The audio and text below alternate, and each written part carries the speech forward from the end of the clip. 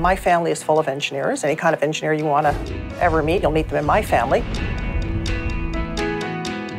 It wasn't something that I had started out thinking, oh, I'm going to be an engineer. I would hope that now women will look at other women who are in the profession and be inspired to go into engineering. I ended up actually in highway infrastructure, and I worked with the Ministry of Transportation. I really, really loved my career.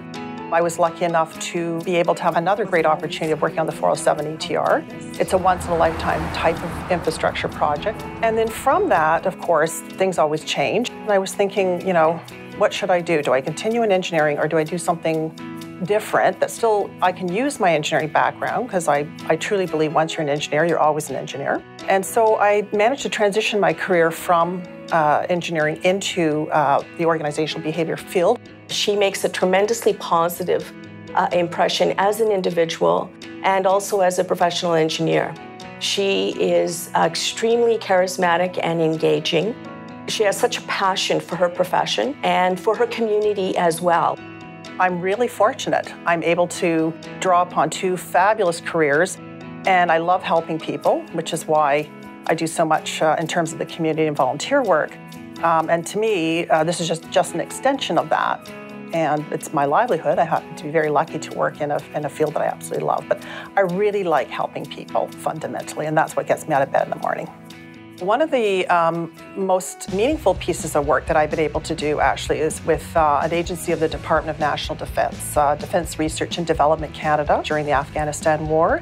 When the Canadian Forces was going through a major transformation, they were moving from a peacekeeping mission to more of a combat mission in Afghanistan. And so their areas of focus, their research focus had to change. And so helping the organization through that cultural change and even an organizational restructuring, it was extremely meaningful work.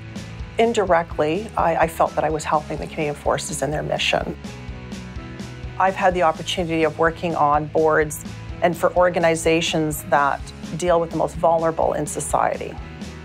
And as they say, a measure of society is how we treat the most vulnerable. And so for me, it's been providing that voice for those who can't.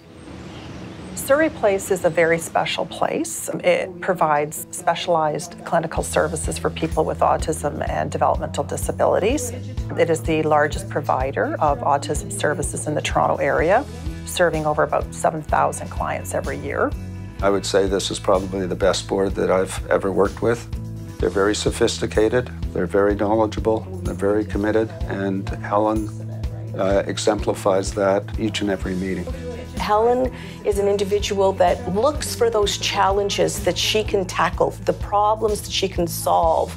I think that speaks to her engineering passion. I kind of joke that I like to go about my business quietly, and my friends all know I'm not quiet at all. But I really like to not be in the limelight. I don't see it as an award about me, but an award about the causes that I've had the privilege of serving and trying to make a contribution.